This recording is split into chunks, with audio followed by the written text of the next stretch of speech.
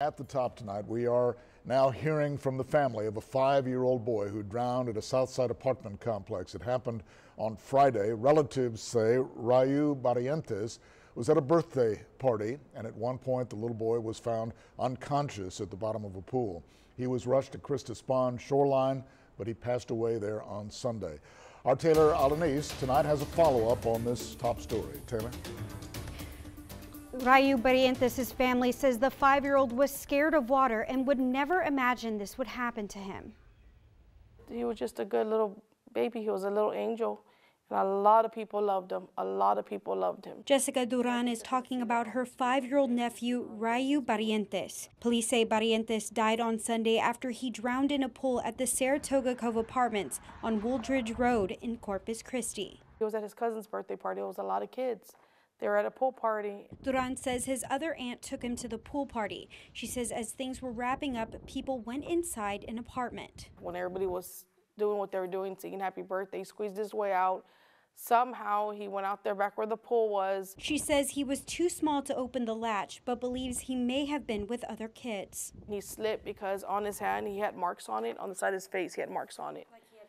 Like he had fallen. Police say Barrientos was underwater for quite some time when some kids found him at the bottom of the pool. Then 2 9-year-olds unrelated to the party heard the commotion, got Barrientos out of the pool, and did CPR before medics arrived. Police say no adults were in the pool area at the time of the drowning, and the incident is under investigation. The CDC says drowning is the #1 cause of unintentional deaths for children ages 1 to 4. Unfortunately, last year in Nueces County, there was 9 reported child water fatalities. And the Texas Department of Family and Protective Services says half of the child water deaths statewide were pool drownings. Barrientos was the first confirmed in Nueces County this year, but as the temperatures go up, so do visits to bodies of water.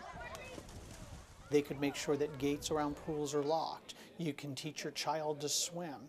But the most important thing is constant supervision of children when they're around bodies of water. So they can prevent what happened to Barrientos from happening to another child.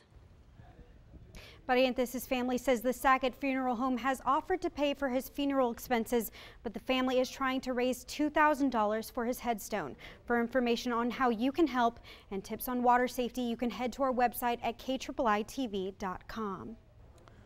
All right, Taylor, and we've learned today that the family is also warning the public about a man they say is going around to local businesses trying to sell barbecue plates, claiming that they're for the little boy's funeral. The family says they do not know who this person is, and the only authorized benefit they are having will be a barbecue plate sale this Saturday at Boozer's Rock Bar on SPID. Starts at 11 o'clock. That information also on our website.